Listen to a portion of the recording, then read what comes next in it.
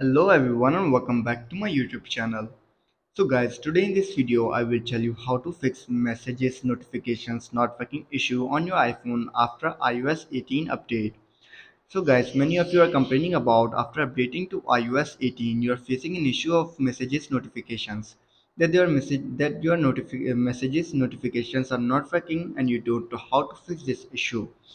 But guys, don't worry, I have got your back. Today in this video, I will tell you how to fix messages notifications not working issue on your iPhones after iOS 18 update. So guys, without wasting your time, let's start the video. Our first and simple step is to check notification settings for messages. Make sure that notifications for messages are enabled. You have to go to the settings, then go to notifications. Scroll down until you see messages.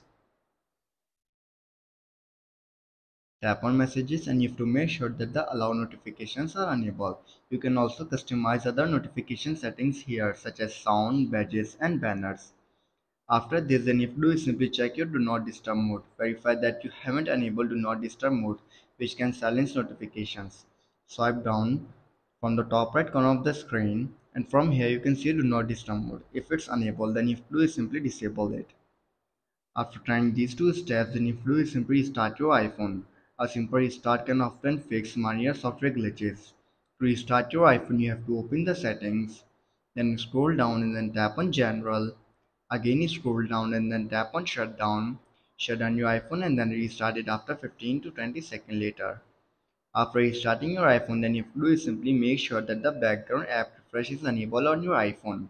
You have to tap on it.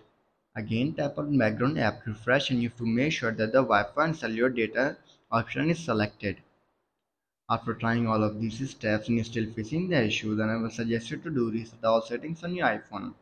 If the issue persists, you can try setting all settings on your iPhone. This will reset all settings to their default values, but it won't delete your data. To do this, you have to simply tap on Transfer Reset iPhone, tap on Reset all settings, enter your password and fix your issue. So guys, these were some simple steps at how to fix messages notifications not working issue on iPhone after iOS 18 update. If this video helps you, then make sure to like and subscribe my YouTube channel for upcoming videos, and thanks for watching.